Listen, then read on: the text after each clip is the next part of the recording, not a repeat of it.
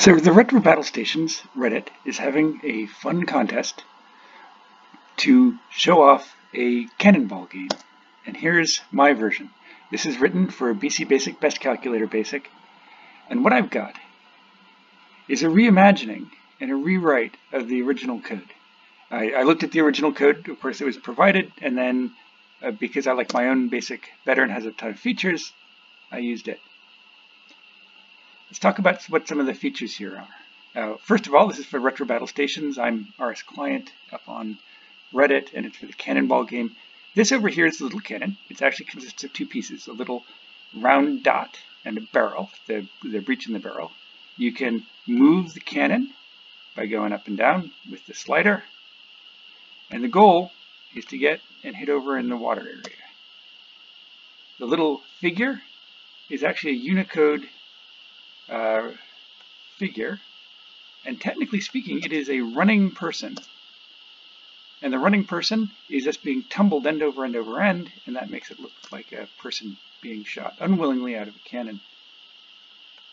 At this size, it's actually a very difficult game to win. I'm trying to set it up and it doesn't go very well. You'll also notice every time I fire the cannon, that I'm firing, by the way, with the space bar, so ready, space. There it goes. The cannon actually moves because, you know, cannons do that. You'll also notice, and this is sort of the fun thing, when you land, let's see if I can land a little closer. There it is, boom, right into the ground. It turns into a little coffin, which is just plain old fun. Let me show you some of the code that I'm using here. And I'm going to start off by showing off the little bit of code that draws the cannon. And the actual cannon, like I said, is composed of two pieces. By the way, if you've been using BC Basic and you're looking at the editor here and saying, hey, how come my editor doesn't look like that editor? I am actually redoing the editor and the compiler, and it's not been released yet, but it's a way faster editor and a way faster compiler, but there's still some glitches, which is why I haven't released it yet. So we make two different parts of the cannon. The breech, this part here, which is just a plain old circle. The language itself hasn't really changed for this version. There's a center X and a center Y, which is where the cannon will be done, and then a width over 2 because it's the radius, and width is like the width of the cannon barrel, which is based on the length of the barrel, which is the CN value. I reused a bunch of the different variables from the original code. And then the barrel is this rectangle. Where do I want to draw it? Well, from the CX point, and then the CY, and then there's some stuff about height and length, and then it goes on until the CN value. And then here's the cool thing. The cannon can be rotated.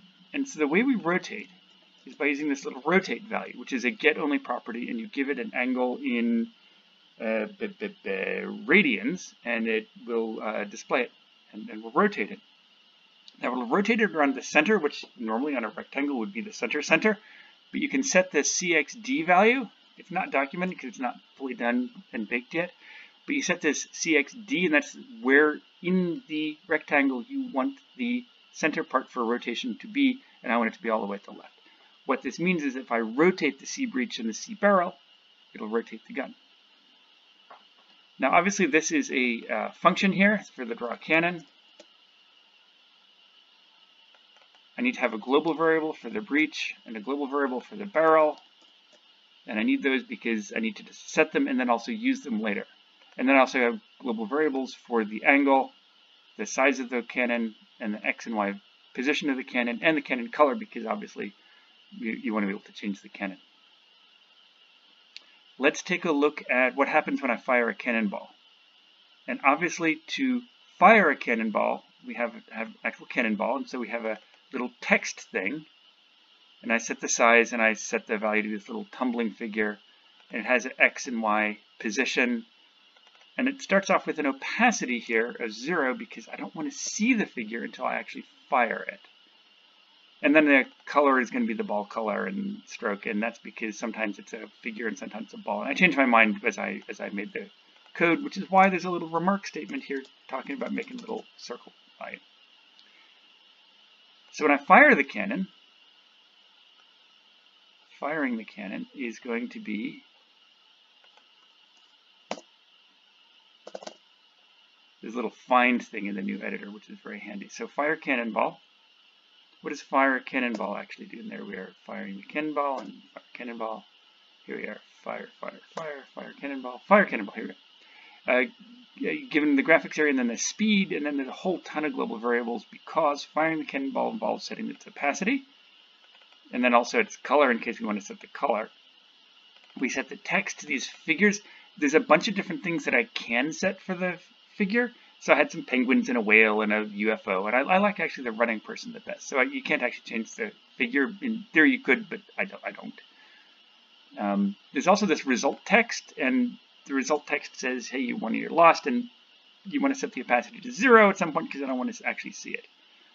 The last update time is critical here because every time I get a interrupt, I'm going to recalculate the position of the cannonball. I need to know the last time I updated the cannonball, which is when I fired it originally, so that I handle the positions correctly. So we set an X and Y position, which is where the cannon is, and hey, by the way, I'm going to actually position it at the mouth of the cannon. So it's Cn, which is the length of the cannon, times the cosine or sine of the cannon angle, which is in radians, of course. The velocity is based on the speed, and the acceleration, there's no acceleration in the x direction, and the y acceleration is, of course, 9.98 meters per second squared. And I include this gravity multiply because it makes it easier to fiddle and get the parameters all nice. I also set, when I fire a random value, which is the Cx delta, that's where I'm going to move the cannon. The amount by which I move the cannon, either forward or backward, every time it fires. Draw the ground at the start. Ground. So let's take a look at update. Update cannonball. And I can't find anything because it's a little further back. Well, update. Oh, because it's update ball, not update cannonball. So here's update ball, which is the update cannonball routine. There's a whole ton of variables, the x and y, for position, velocity, and acceleration. The last update time, the speed up time, because we can make it go faster or slower. We get a delta here, which tells us the delta time since the last time we updated. So our new x position is the velocity times the delta. The new velocity is the old velocity with the acceleration. I then update the ball Cx and Cy value. This actually makes it go somewhere. There's this point value. So I got a cannonball, but I also have this like shadow value called point, which is in the exact same place as the cannonball, and I use that to do intersect tests. I also say, hey, by the way, if the ball is actually accelerating in the y direction, that is, it's not stopped, then rotate it. It's by some random amount. And if the ball is gone into the ground, then just stop it. It's dead. We're finished. So when you hit a spacebar, I detect that, and then I call this fire, and that sets up the variables. And then every time there's a frame, it calls the update and Shazam. And so here's, for example, my per frame call. You might wonder, how the heck do you get the per frame call to be called periodically? And the answer is system.setInterval, which looks a lot like JavaScript, doesn't it? SetInterval. It even has the same parameters. The name of a function to call, which is frame, how often to call it in milliseconds, and then an arbitrary parameter, which you can take a look at later. So if the state is, and I always love to have state variables, if the state is W, which is waiting to fire, other states are R for running and E for end. If the state is waiting to fire and you hit a spacebar, then fire the cannonball. If the state is E at the end and I'm showing a score, then I hit space and actually start playing. Up and down is for the arrow keys, and then I move the cannon angle. If the state is R, which is running, then update the ball. Move the cannon a little bit. This, by the way, is kind of cool. What I do is I look at the overall delta that I want to move it by. And every frame, I move it by 10% of the overall delta. And then I change the delta to subtract off the 0.1 value, which I actually do by multiplying by 0.9 because that's the exact same thing. This gives a weird, like exponentially weighted change. I've got this if math.abs is greater than 1. I actually realized later on I didn't actually need that because eventually Cx delta will become so small to be trivial, and then there's no point in changing things. Some people might say, but it's important not to move the cannon if there's no value in moving the cannon. However, I believe that is a false or an incomplete analysis. A better analysis is In all cases, the game must work smoothly when the cannon is moving, and therefore it cannot hurt to move the cannon extra. The calculate result here determines whether we are going to collide with anything. That's actually calculate result. Let's take a look for that.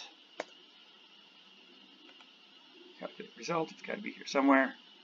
Calculate result, calculate result. Calculate result. Got to be here. So here we go. Calculate result. So it's just a surprisingly small thing, right? There's the point, which is the thing that matches the cannonball. We got 3 things you can collide with, because I do the ground collision later on. You can collide with the basin, which is the water where you can collide with the tower. You can collide with water. It says basin, but I actually don't care about the basin. I actually care about the water and the tower. If I collide with the water, then they return an S. S in this case means succeeded. F means failed. If I collide with the water, I succeed. If I hit the tower, I failed. And if the ball is no longer moving, then that's also a failure because I must have hit the ground. All right, let's take a look at the game one more time. Cannonballs, it's got a display. I fire it. On failure, I convert the person into a little coffin. Let's fire again. That's going to shoot way under. Whee! Ah! Bam! Dead. All right, let's see if we can make it go a little bit further by going there. It's at this size. This is actually this is just barely playable because you can only just barely get far enough. And now the cannon's even like slowly moving off the side of the screen. That's not going to be good. Bam. All right. 0 out of 5 attempts. Try aiming for the water. Well, thank you very much. I hope you've enjoyed taking a look at this little bit of code. And take a look at Retro Battle Stations. It is a very fun Reddit that talks about all kinds of old-fashioned computers and occasionally has little things for BASIC. Thank you.